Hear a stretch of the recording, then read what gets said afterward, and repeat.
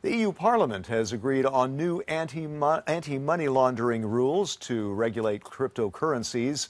The rules include a tracking of purchases of virtual currencies such as Bitcoin above €1 in value from online exchanges.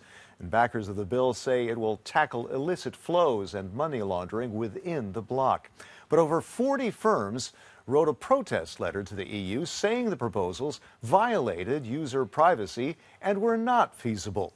Well, let's get more on this now. I'm joined by Yves Benaim, the chairman of 2B4CH. That's a think tank focusing on the social and financial transformations brought by Bitcoin.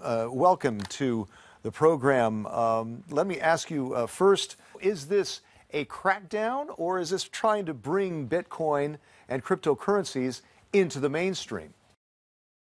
It's a cat and mouse game. The way it is made right now, it's not necessarily very efficient because it really only applies to service providers, transactions.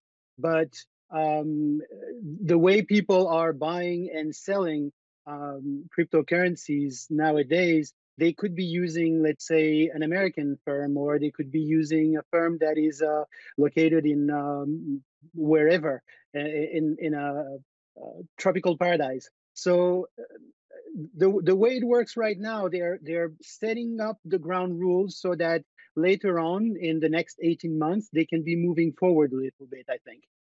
Now, Yves, this does not yet affect peer-to-peer transfers, but do you think that could be down the line, that the EU might start regulating that as well? I think that's what they want, of course.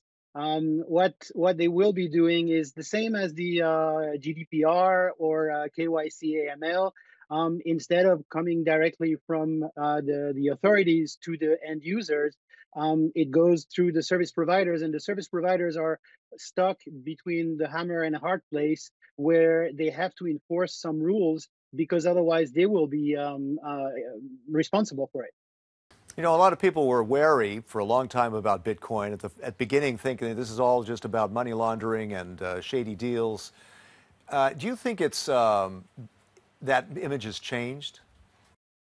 It's changing slowly. I think the European Union is starting to realize now that they have to set up some clear rules and to welcome actors who will be building this ecosystem within Europe instead of course, moving to all over the world. So I think they are starting to realize that. That's why it's a cat and mouse game, because they don't want to be too restrictive, but at the same time, they want to make sure that they are restrictive enough that they are not being, overwhelmed by Bitcoin and other cryptocurrencies, but mainly Bitcoin because it's decentralized.